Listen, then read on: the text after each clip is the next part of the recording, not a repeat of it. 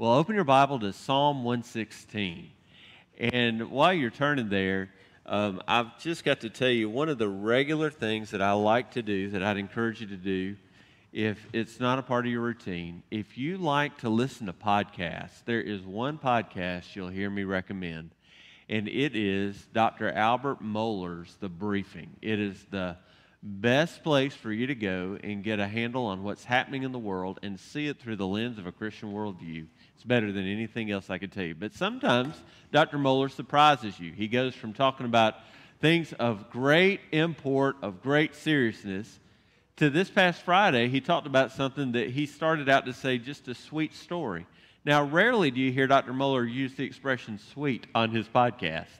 But I was struck by it because he had ran across an article that talked about a finding from a scientific article written about some research that was done. It was published in England about the reason why mama ducks have baby ducklings following the mama duck in a line. Now, I'm telling you, it's a very rare thing to hear Dr. Mohler talking about ducklings, but he did this day. And his whole point was that this study had come out that said that they have done the research to look into the dynamics as to why when you see ducks swimming across a pond or some body of water, the little baby ducks always fall in line with the mama ducks. And it's very interesting. I will tell you that if you have ever seen just my 4 kids walking across the parking lot, there is very rarely this sense of uniformity into what's happening. So when you see that event and you see these baby ducklings, and why is it that thank you very much. I'll drink that later. When you see those baby ducklings following mama duck, why is it that they just always seem to be right in line with each other? And Dr. Mohler said that the study results rendered the reason as to why, that there's a science behind it that changes the flow of the water, that the first duck that follows the mama duck is able to take care of that destructive wave moving against the little baby ducks and moves all the water in such a way that it hits this sweet spot that all of those little babies find great benefit in following in the wake of the mother as she is moving across the pond. And after giving all the science and some very nice other details describing why this is so good, he lands on the result that something we need not miss is that God has made it that way for a reason, that there's a natural way for God to show care between a mama duck and these baby ducks, and every time you see that, that's according to God's design. And when I think about that natural thing of seeing those ducks making their way across the pond, it made me think about our text today for this simple reason. We need to learn as believers in Jesus how we're to live our lives in a natural way, the way that God intended for us to live. And can I suggest to you today that if you know the Lord Jesus is your personal Savior and you've trusted Him and you're living for Him, that the natural rhythm of your life needs to be the rhythm of thanksgiving. That's just the way that God designed us to live. It should be the motivation behind everything that we do. And in fact, if we stop on Thursday and we acknowledge Thanksgiving as a holiday, I'm glad we do it. But the reality of the matter is we should live every day with this deep sense of abiding and motivating thankfulness. And that is the natural way that God has designed for us to live. But then we have to ask ourselves, why then is it so hard to live a life that is ruled by and governed by thanksgiving? And if you're honest, it's really hard to live your life that way. And I believe there's a number of reasons why that is true.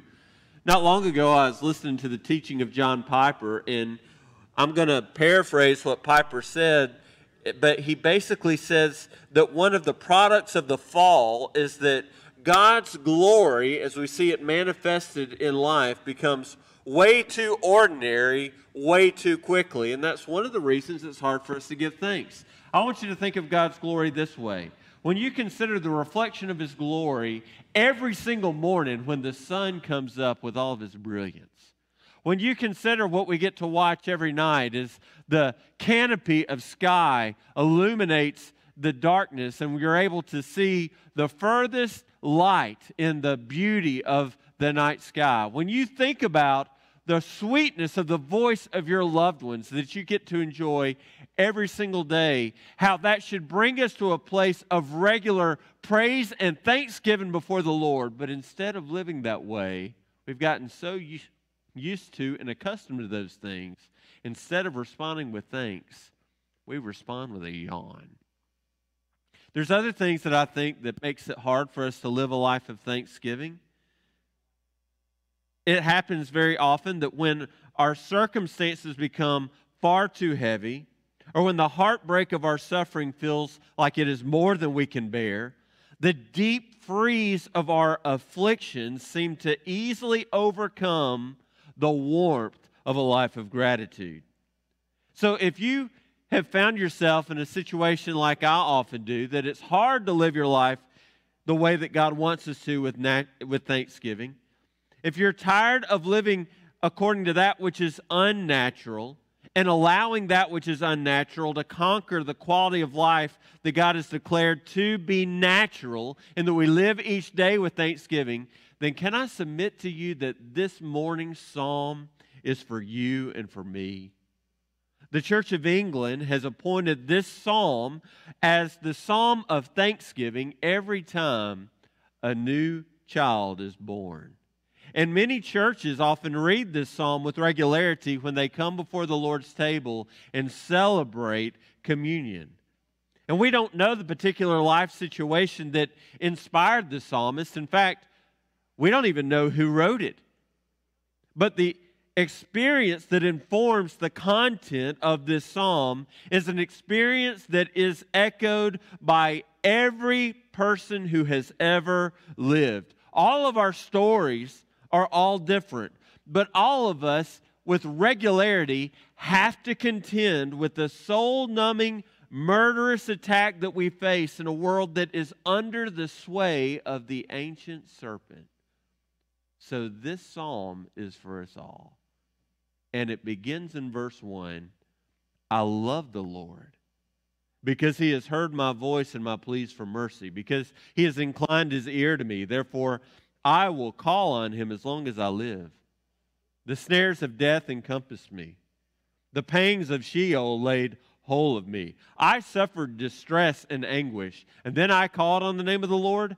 O Lord, I pray, deliver my soul. Gracious is the Lord and righteous. Our Lord is merciful. The Lord preserves the simple. When I was brought low, He saved me. Return, O my soul, to your rest, for the Lord has dealt bountifully with you. For you have delivered my soul from death, my eyes from tears, my feet from stumbling, and I will walk before the Lord in the land of the living. I believed even when I spoke, I am greatly afflicted. I said in my alarm, all mankind are liars. What shall I render to the Lord for all of His benefits to me? I'll lift up the cup of salvation and call on the name of the Lord. I will pay my vows to the Lord in the presence of all His people. Precious in the sight of the Lord is the death of His saints. O Lord, I am your servant. I am your servant, the son of your maidservant. I have loosed my bonds. You have loosed my bonds. I will offer to you the sacrifice of thanksgiving and call on the name of the Lord. I will pay vows to the Lord in the presence of all His people. In the courts of the house of the Lord, in your midst, O Jerusalem, praise the Lord. What a beautiful psalm of thanksgiving. And as you consider what we just read, this is a central truth that I pray will not just carry you today, but will be something that you remember all week long as you gather with your families this Thanksgiving, as you think about our need to live our lives in the natural way. Here's what I want you to consider. Every true Christian who has been transformed by the gospel of Jesus Christ possesses a heart of thanksgiving. Every one of us do. If we know the Lord, it's a part of what is true of us. So I want you to consider what it says right out of the gate in verse 1. I love the Lord. Why? Because He heard my voice. the gratitude that will dominate all of Psalm 116. All of this gratitude is soon to come to light. But before we can get to the part of the psalm that discusses our need to give thanks, our hearts must begin with this verse 1, because it starts with our hearts being filled with a love for God. The psalmist makes it very certain. He deeply loves the Lord. Or to interpret the Hebrew from this text more accurately, more precisely, our singer who has written these words has fully dedicated himself to Yahweh, because his all-powerful God has focused his hearing on his voice. And God in this time has heard the psalmist's desperate cry. So as you read this opening verse as to why the psalmist loves the Lord, we see the reason why, but we have to then really ask ourselves, why is this enough? Why is God's attention, without any mention at this point of his action, enough for the psalmist to profess his allegiance and his love for God? And when I think about the answer as to why the simple hearing from the Lord is enough to give forth this word of love from the psalmist, I have to answer the question why by telling you the difference between who God is and who we often are. I'm going to personalize it and just talk about me in a way that will hopefully help make this make sense to you. But I want to tell you, it wasn't a few weeks ago, Allie and I were going through our house, and there were some things that I have left on the list that needed to be done this fall, but just to be quite honest, for numerous reasons, all of which were valid. Some of those things on the list that should have been checked off earlier were still on that list. I mean, I've got a lot of important stuff to do, and Allie understands that, so she's real patient with me. And one of those important, very difficult tasks that I needed to do was to take care of the air filter for my HVAC unit that is located in my attic. That's where the furnace is. That's where this air filter needed to be changed out. And I have to do it. Now, you're going to really feel sorry for me. This important task happens once a year. Can you believe I have to do this? And it requires all kinds of effort. Allie is so thankful for me, because the thing that it starts with is I have to go to that attic door that's in my ceiling right out of my bed next to our bedroom that is operated by that little rope that hangs down. And you know what that rope is for? Is so you can tug and put great effort in yanking down that door. And whenever I do, it's like Christmas has come, and there are little snowflakes of insulation that falls on the sides of the door. And after that falls down, it's wonderful. You pull that thing down, and then it's got that fun ladder that lets you get up in the attic. You know, the kind that bends and it's attached, and you have to ratchet that thing on down. And I'm telling you, it is hard work, y'all. It is tough. I have to lower that door. I have to drop down that ladder. I have to open the box for the air filter that weighs about 3 whole pounds. And I have to take it out of this plastic container and navigate. Now, you're really going to feel bad for me. I have to walk up the steps with the air filter in one hand. And when I get to the top, I have to take off the metal door and pull out the old filter, and making sure the airflow is correct, insert the new filter, close the door, come down the steps, discard to the dump the 2-pound filter that's no longer useful. I have to take that ladder, that awful ladder, and fold it one time and let go of the rope to where it shatters the house and everything, and it's done. Can you believe and for whatever the reason, that takes so long and so much effort, that box of that air filter sat in my bedroom for months before I finally took the time to do it. And in fact, a couple of weeks ago, Alex was like, "What are you going to do with that box?" I said, "Oh, don't worry, I'll do it the next day." And then 3 weeks later, I finally went about doing the task of taking care of the business. Now, why do I share that with you? Because when you read about Psalm 116, how the psalmist is able to declare his love for God because of what God has done in hearing the cry of his servant, The difference in who God is and who we are make it hard for us to understand verse 1. We want to know that there is going to be evidence that backs the hearing. When you hear that something needs to be done, you want to know that that need has been met before you're able to unleash and lavish love and thankfulness for that having been done. But when it comes to the Lord, you don't even have to wonder, will God make good on what He has heard?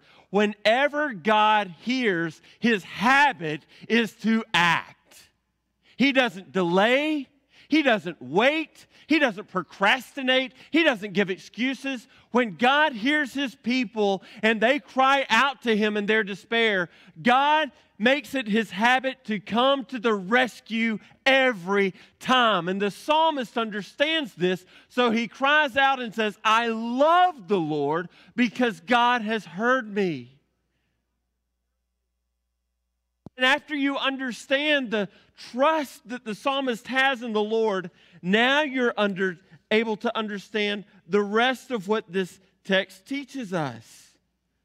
There is a difference in what we do when we hear from God's word and we struggle to obey what we have heard, and what God does when He listens to the cry of His people who love Him, because He does not struggle. He comes to their rescue every time.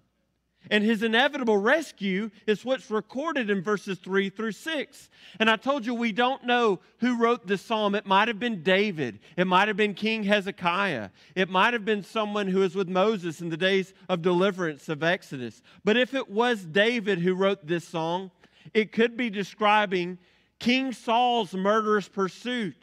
Or it could be describing David's son Absalom's betrayal as he was making every effort to steal away from his father his throne. If it was Hezekiah, and he was the author of this psalm, that good king could have been singing of the danger that he faced as he felt the internal spread of a terminal illness that was overtaking his body. Death, the text says in verse 3, is humanity's hunter. And it suffocates its prey, as described here, with inescapable ropes. And the pains of hell were pulling this psalter firmer and firmer into death's grip. So the eternal torment was becoming unavoidable. And in desperation, this suffocated, captured singer cries out to God, "O Lord, save my life," and the God who is filled with grace and with righteousness and indescribable mercy. Verse 6 says, this God, He saved me. If we are going to be a people who live out a life of thanksgiving, the natural way to live, it begins by us remembering what God has restored. Whoever you are or wherever you are, you never look for this evil huntsman, but he always comes looking for you. And when you face a threat, maybe like David's threat of betrayal, or maybe like Hezekiah's threat of a terminal illness, whatever your enemy is, can I just tell you this morning, it all comes from the same source. The huntsman of hell has picked up the scent of your sinful nature, and you have been trapped by the ropes of death and scorched by the pains of hell. But when you call out to Jesus and you pray to Him for your deliverance, though you were brought low, as the psalmist describes, Jesus is there every time, and He saves you. Even though you cannot run to God, He runs and comes to you. So as you enter into this Thanksgiving season, remember to give thanks. He has restored you. But along with the restoration, as we continue to read and we unpack the verses in verse 7 and forward, there's something else that I want you to consider, because we also need to receive what God has revealed. When you come to verse 7 and you begin to unpack it, understand everything that's already taken place in verses 1 through 6. God has already thwarted the effort of the soul's evil huntsman. The psalmist rejoices, for salvation has come. And God has returned the psalmist, as it says in verse 7, to a state of rest. The battle has subsided. And now the psalmist can think and can meditate on the goodness of God. And the psalmist is able to rejoice, for salvation has come to him. I love the way in the inside of William Plummer in his commentary on this text, for he asks the question about the rest that this text speaks. What is rest for the soul, he asks. It's not the promised land, as some say, but rest is God himself. And in this place of rest in God, the singer of this psalm understands that he has life because God has commanded and forced death to let him loose. And thanks to what God has done, the psalmist's eyes they've been kept from shedding tears of grief. His feet have remained on the ground of sure footing, not allowing him to tumble into the grave. And what comes next, now that the threat of death has been removed, is a glorious revelation. The psalmist can now walk on the paths of the most ancient parents, Adam and Eve, as they would live in the Garden of Eden and walk with the Lord in the cool of the day, because now the psalm can walk with the Lord in the land of the living. So this psalm, as much as any other place in the Bible, shows this great contrast between death and life. And it defines for us biblically what death truly is and what life truly is. So when you think about death in Psalm 116, understand it this way. Death means separation from God. And life means that you are filled and you are living your life filled with God's presence, living your life in God's presence. So that's the difference in life and death. You're in the presence of the Lord or you're separated from Him. So isn't this beautiful?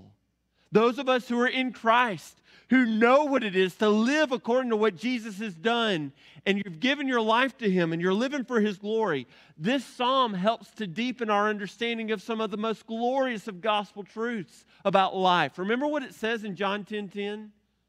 When it's talking about the difference of Satan and Jesus and why He's come? In John 10:10, Jesus says, "The thief comes to steal and to kill and destroy, to bring death. But I came that they may have life and have that life abundantly." So in the presence of God, you're given abundant life. Think about the promise of John chapter 11, just one chapter over, verse 25. On the occasion of Martha mourning the loss of her brother Lazarus, as Jesus is about to speak to Lazarus and raise him from the dead, Jesus declares in John 11:25, "I am the resurrection and the life. Whoever believes in me, though he die, yet shall he live. And everyone who lives and believes in me shall never die." So here's the difference.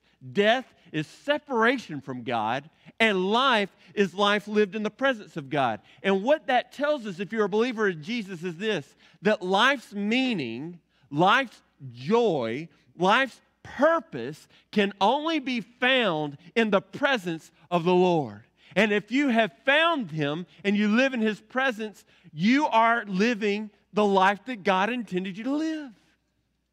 This is wonderful. It also should motivate us to share Christ with people who don't know Him. Doesn't this change the way that you see the world? That if we really see the world as people who have Christ and don't have Christ, those who are dead or those who are living, those, if you can imagine them, as I said a few weeks ago, it's that evangelist who used to say, "I see everyone in the world as if they've got an L on their forehead or an S on their forehead. And I assume they have an L unless they give me reason to believe that they have an S."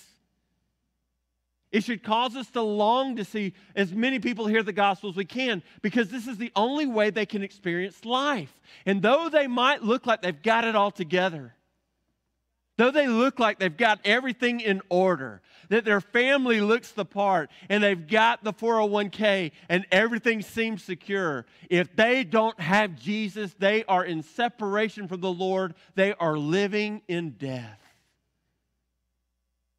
When I think about the contrast, I tell you, I've done a lot of funerals in recent months.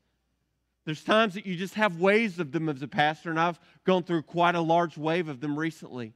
And I've worked with my friends over at Carmichael's. Often you go over there, and an hour before the family opens the door for other visitors to come and express their care, they have an hour or so to spend in the room with the body of their lost loved one, of loved one that they lost. And in those moments, it's a sweet time to be with them. But can I tell you, no matter how good of a job those guys do making the body look pleasant, no matter how much work they do, the body stays dead. And though people look like they've got it all together, they're no different than that corpse in a casket if they do not have the Lord. And they may have comfort and security and all the things that this life has to offer, but Psalm 116 shows the contrast. Without Christ is separation and death. In Jesus, and in Jesus alone, is life. So the revelation that we need to receive is given to us right here. It's the difference between life and death. In the pursuit of riches and fame or prominence or anything else in your life, you fill in the blank. All, according to Philippians 3:8, is counted as loss compared to the surpassing greatness of knowing Christ. So when we want to live with a heart of thanksgiving, we need to remember what God has restored. As we backtrack and we think about the lyrics of this beautiful psalm, we love the Lord. Why? Because He has listened to our cry. And as is always God's habit, He has rescued us from the hounds of hell. And as we reflect on His rescue and as we live in the peace that comes of the rest of living in the presence of God, we receive the revelation that life, which is filled with joy and meaning and purpose, is only found as we live our lives in union with our deliverer. We can't find it anywhere else. So as we consider these truths, now we're ready for verses 12 and the end of the psalm to live out our days in the land of the living, knowing that thanksgiving is our life's response. It's the only way to then live if you understand the fullness of the gospel and who God is and how we are to relate to Him. Notice what it says in verse 12. There's a gripping question. What shall I render to the Lord for all of His benefits to me? What can I possibly give back to God when I consider all that God has given to me? And you know what the answer is? There's nothing I can do to compare. I can give Him everything that I possess. I can give Him everything that I ever want to do in the future. But there's nothing I can give to God that would render to God the payment of all of His benefits to me. So since I can't ever hope to pay Him back and have to fully trust in His grace to give me something that I can never return, there's only one way then I can live. And it's not trying to constantly pay Him back for what He's done, but the only response of the heart of a person who gets the gospel is thanksgiving. So I will lift a cup of salvation unto the Lord. The cup of thanksgiving, the cup of blessing that is spoken about in the Old Testament. And it was a cup that I believe when it is offered in the rightful way, it's not a cup from which you sip and then you offer to God the rest. It's a cup in which you give to God everything of its content, and it is poured out as a libation gift, fully given over to the Lord. What we read about in verse 12 is really what I think Romans 12 speaks of. Since the gospel is true, therefore, since God is filled with all of this wonderful mercy, I must offer my body as a living sacrifice. The only answer, the only opportunity to show Him and to give Him thanks is to give Him every bit of who I am. Every bit of what I am, I just give it over to Him. I am a living sacrifice. And that is my spiritual act of worship. And that is what it means to live your life with this response of thanksgiving. How shall I render to the Lord all of His benefits for me? And then read in verses 13 and following. I will pay my vows to the Lord, not just in private, but also in public. I will die with hope if Jesus tarries, because precious in the sight of the Lord is the death of his saints. And though I might die on this side of eternity, if I die in Jesus, I'll experience one death, but I'll live twice instead of experiencing two deaths and being separated from him forever. And I will then delight in the fact that I belong to him. Verse 16, Lord, I'm your servant. I don't fight that. I don't argue. I don't try to establish any other position. I'm your servant, the son of your maidservant, because you have loosed my bonds. I'm completely given over to your authority. And I delight in the fact that I belong to you, so I offer a sacrifice of thanksgiving. And every single breath that I give you gives me the chance to praise the Lord. And that's how the psalm concludes. What a psalm. And even as it ends, I hope you've heard very clearly from start to finish the gospel right here in this psalm. Because as you apply this psalm to your own life and you sing it for the glory of God with all of your heart, you can do so because just as it says at the beginning of the psalm, verses 3 through 6, in our sin, the evil huntsman had us trapped. There was no rescue, and we felt the fire of hell scorching us as we knew that that was going to be our destination. But we cried out to God for his rescue, and we asked him to save us, and he has come and he has rescued us. And when Jesus rescues us and we enter into his rest, he raises us to new life in him. We're separated from death. We no longer have to worry about death. We can experience the fullness of life in Christ. And then the latter part of the psalm, every part of who we are is then given back to God with thanksgiving. What a psalm. As you read this psalm, just know that God loves you so much. And the question then is, do you love him? I sure hope you do. I want to ask you to bow your head and close your eyes. And while we get ready to wrap up our time together, I just want you to consider the truths that we find right here.